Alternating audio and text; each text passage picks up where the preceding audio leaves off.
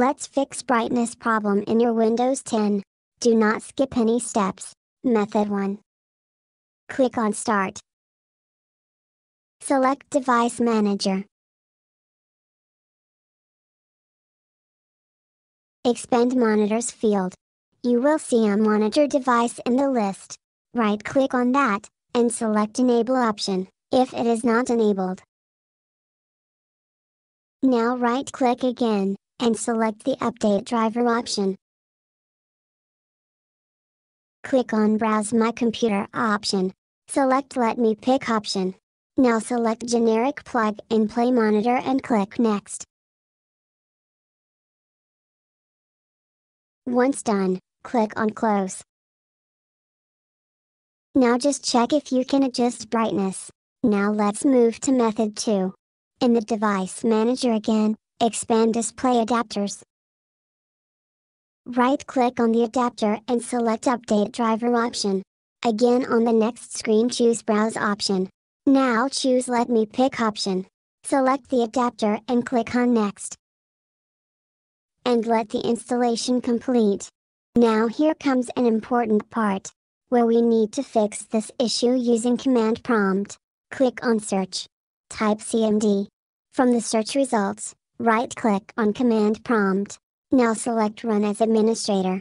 Then select Yes, and it will open command prompt window. Just type CLS to clear the screen. The commands are a little lengthier, so I have made it simple for you. I have created a list. We will copy and paste them from there. So let's quickly open Chrome browser to open list of commands. Now search for house.tech Windows commands. You might be wondering, how my Chrome is looking so attractive. So the reason is I was actually bored with the normal white Chrome theme. So I installed this extension on my Chrome called Name Search. If you also want to make your computer a masterpiece, then I am putting the link in the description. So now, click on the first link which is from house.tech. You should see Commands option on top, click on that. This is the place where we add necessary commands for the fixes we need.